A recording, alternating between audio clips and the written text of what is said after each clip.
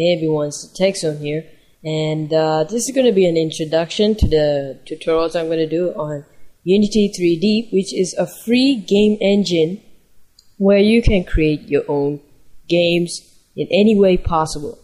You can make first-person shooter, you can make arcade games, you can make third-person shooter or adventure, action, whatever the game it is.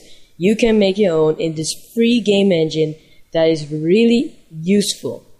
And what's really cool about it is it's really easy to use, and you barely use any coding, but sometimes you will need it, or you could just research in Google and download the scripts. So I'm just going to explain what they offer, and if you're really interested, you can download the pro version, but you have to pay for it. So integrated editor, I'm going to show you that because I'm going to be showing you, actually going to start a tutorial series on how to create a first-person shooter in Unity 3D. This is just the introduction. The graphics, it comes really amazing using DirectX 9 and OpenGL as well.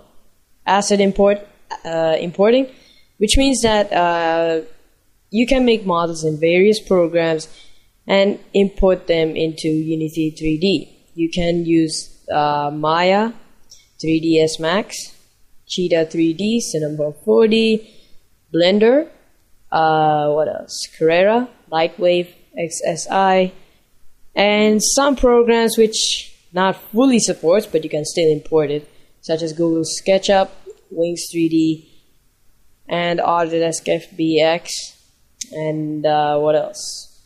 Yeah.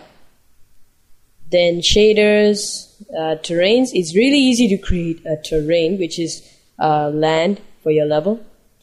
You can even create games for Wii and iPhone. For the iPhone, you'll need a Mac and Xcode.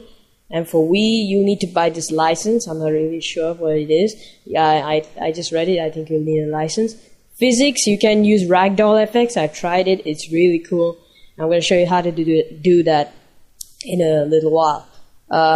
Then audio and video. Scripting, of course, with C++, C#, and you can use JavaScript as well. Then shadow and light textures, and yeah, that's all there is to it. So that's the introduction, and I'm going to be starting the FPS tutorial in a while. So yeah, so thanks for watching. Hope you subscribe for the series, and have a great day.